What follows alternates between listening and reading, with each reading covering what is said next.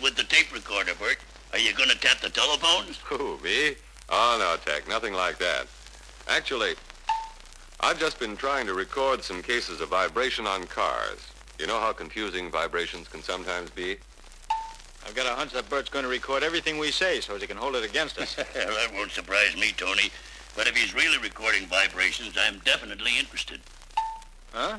Why the sudden interest in vibrations? Because vibrations produce noise, Tony, and sometimes it's not so easy to locate the source of vibrations.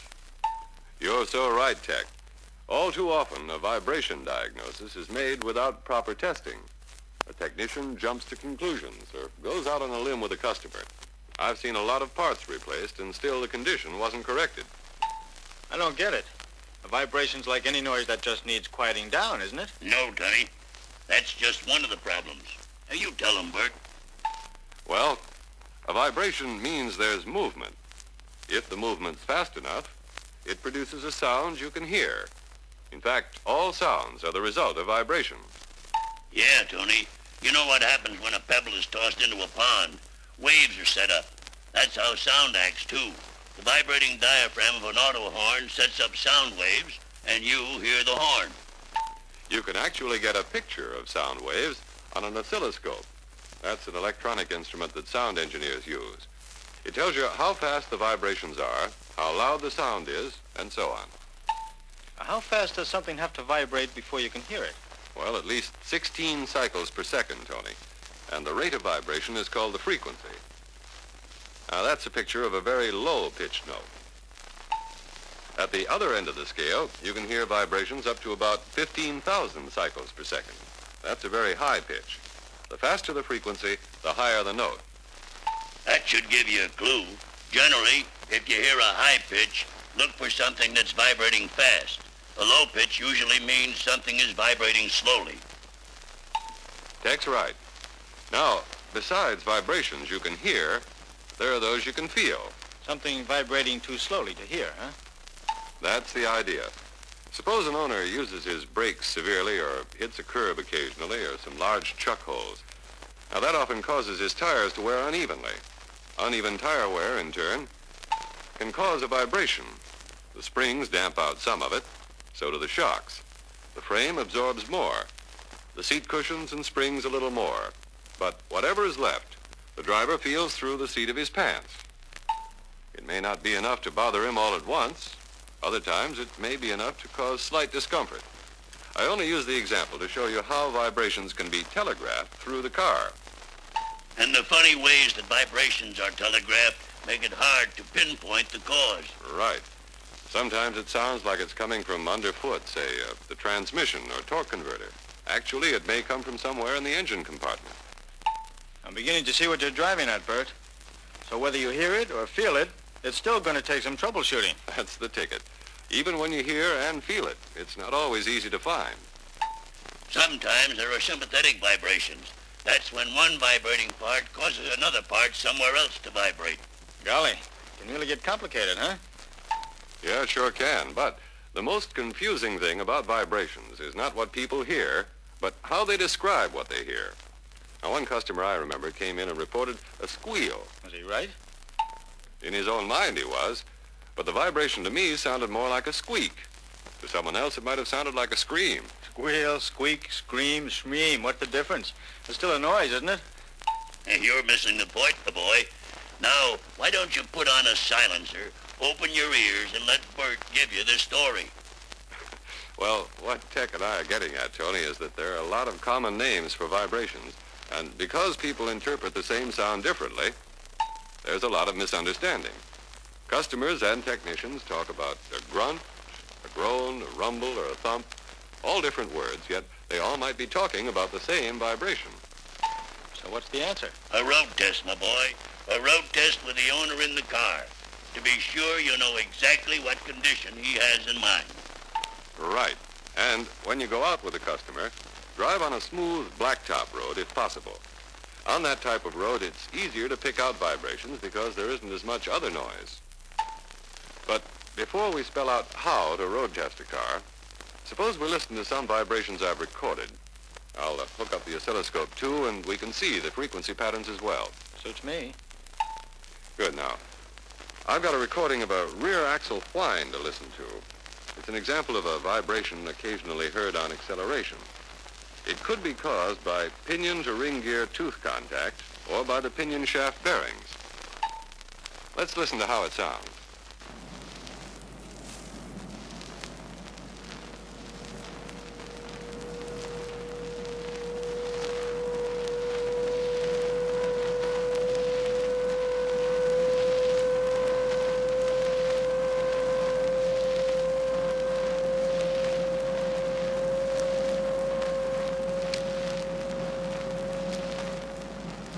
Now, if you didn't notice how it increases in pitch as car speed increases, let's play it back again.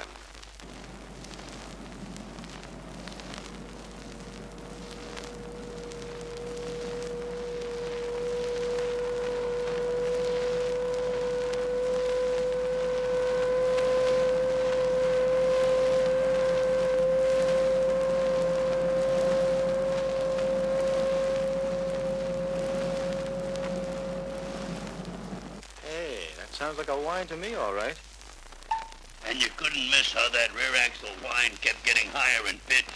It went right on up the scale. You know that vibration if you ever hear it. Yep, but I was wondering, you said that it came in on acceleration. Couldn't it come in on deceleration? Yeah, it sure could. But the whine would get lower in pitch instead of higher as the car slows down. You'll get a whine on either acceleration or deceleration, but not on both. If there were a noise on both, it would be more of a growl than a whine. The main source in this case would be carrier bearings rather than gear teeth. Hey, that's interesting. Have you got anything else on that tape contraption? Yeah, Tony, I have another one, and it's a doozy. Uh-oh. I don't like the way you say that. Well, I'm talking about a beat noise. It's a rhythmic kind of vibration. Comes in at regular intervals when the car is driven at a constant speed. Yeah, Tony, and it's not the easiest vibration to diagnose and correct. That's right.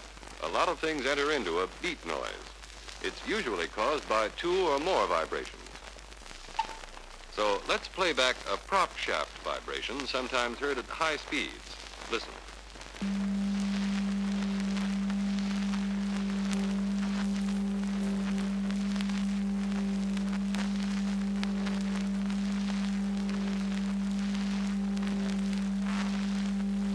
That vibration is at a certain frequency. Now, here's another vibration at a different frequency.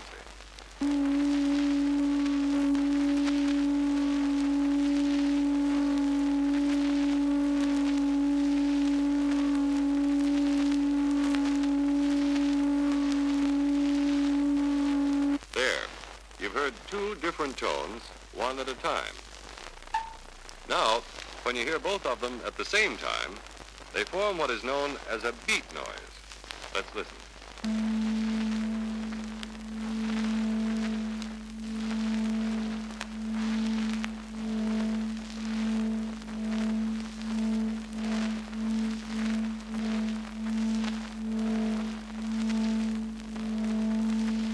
Golly, sure sounds like a beat, all right. I won't have trouble picking that one out. Maybe not, Tony, but that beat noise doesn't always sound like that. That's right. I've got another beat example, part of which comes from the prop shaft vibration, and it sounds entirely different. Here, let me play it for you so you can tell the difference. Listen.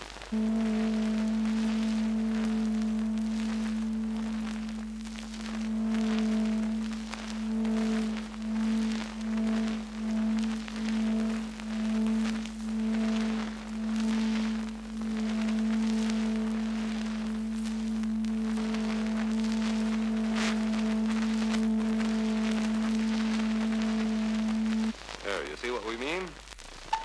Boy, I'll say. What made that beat change? A change in car speed? No. No, that was a beat at a constant car speed.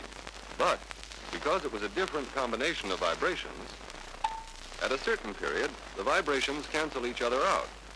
Then they get out of step, make the beat, and then cancel out again. Well, I can sure see that there's a lot to this vibration business. That there is. A regular beat noise can really get on your nerves. So if you ever hear this type of vibration, be sure to make very careful tests. But before we talk about those tests, fellas, Somebody please turn this record over. Now, one of the vibrations in each of the beat examples you heard was coming from the prop shaft. We found that out by making extensive road tests. So, suppose we talk about how you road test to track down a vibration condition. Okay, where do you start? Well, with the owner, Tony. Let him drive. Ask him to drive at the speed or in the manner that brings in the vibration.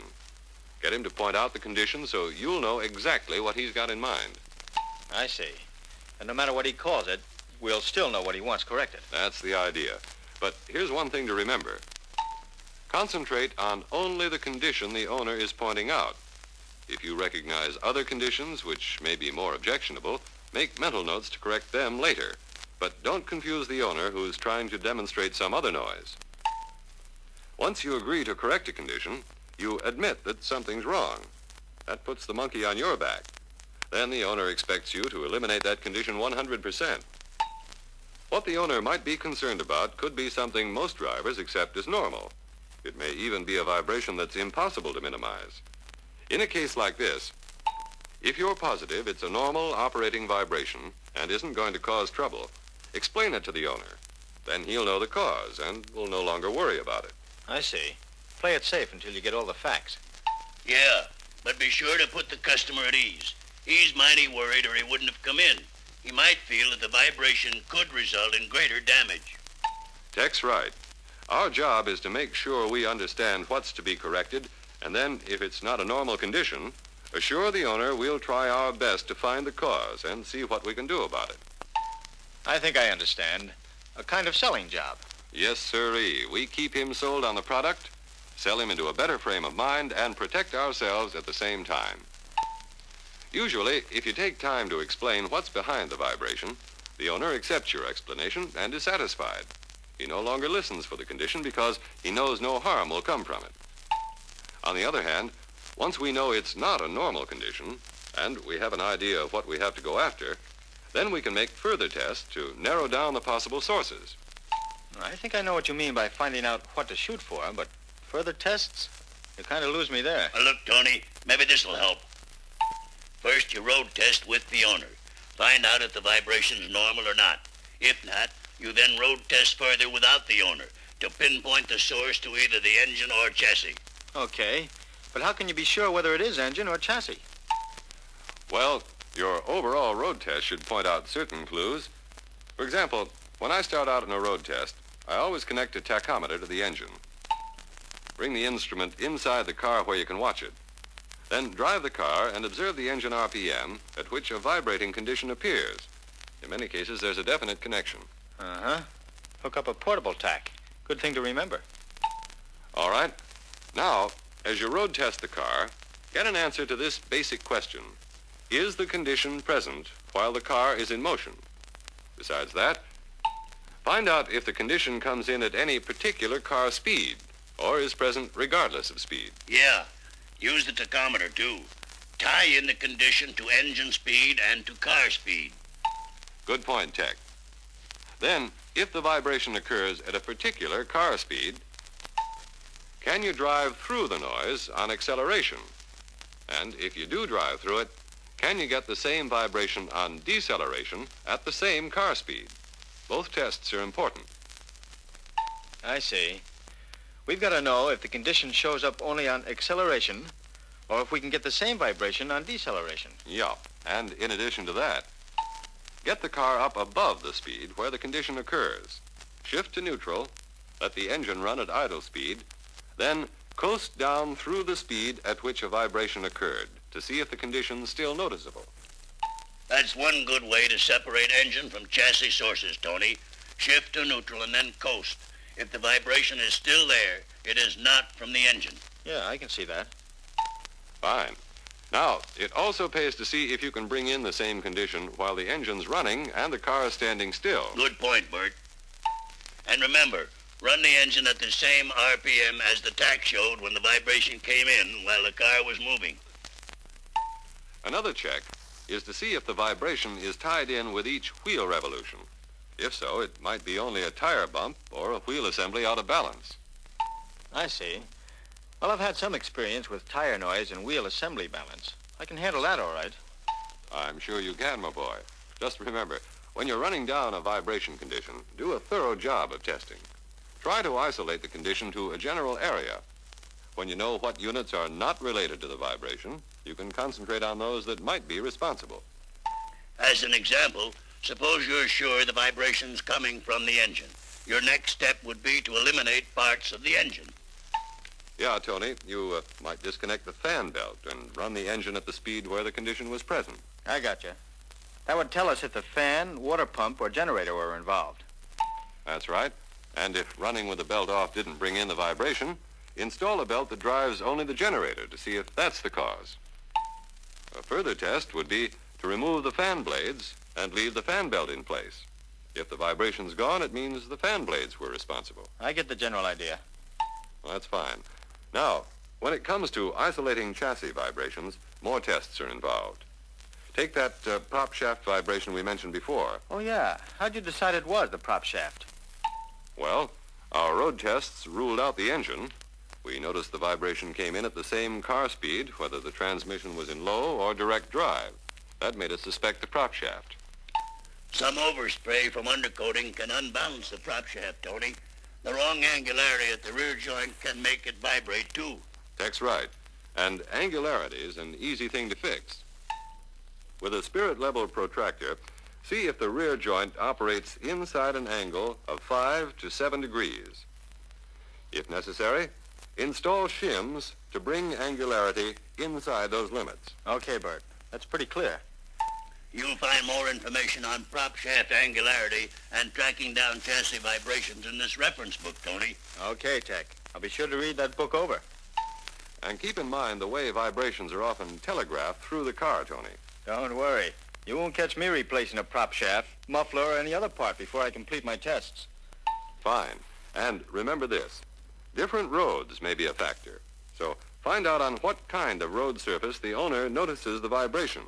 Then test the car on the same kind of road. Frequently, certain roads scramble sounds together so that you can't pick out the vibration. Then when you get out on a smooth blacktop, zingo, there it is. Okay, Bert, you've sold me. I can see that tracking down vibrations properly is important. A guy could go way off the deep end if he didn't get all the facts. Yes, he could, Tony. So road test with the owner, then by yourself. If it's not normal, isolate the condition to engine or chassis. Narrow down the area, and you'll simplify the job every time. Not only that, you'll keep the owner sold on the car, and you'll keep him sold on our service. We need both to keep us going.